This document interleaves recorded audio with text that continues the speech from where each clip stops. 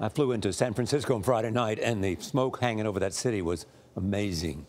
Turning now to domestic politics, President Trump is working to reset his relationship with Senate Republicans. The president is scheduled to discuss his legislative agenda today with Senate Majority Leader Mitch McConnell at the White House.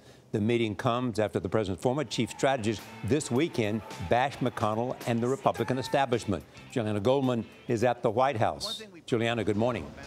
Good morning. Well, that's right. President's former advisor, Steve Bannon, declared war on the Republican establishment and Mitch McConnell, further complicating the president's efforts to work with McConnell and congressional Republicans on tax reform.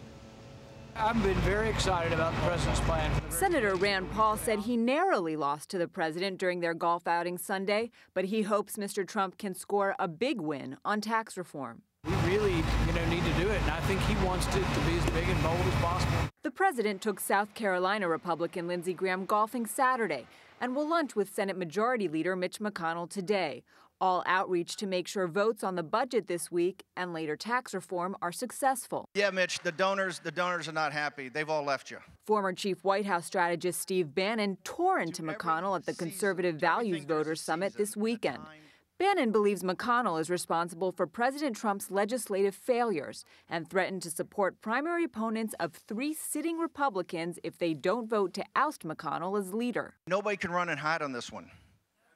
These folks are coming for you. But within hours of Bannon's remarks, Mr. Trump called McConnell to discuss their legislative priorities and to invite him to today's lunch, according to a source familiar with the call. Bannon can't beat us if we're successful. If we're not Senator Graham brushed off Bannon's criticisms and said Leader McConnell is not the problem. Our problem is that we promised to repeal and replace Obamacare, and we failed.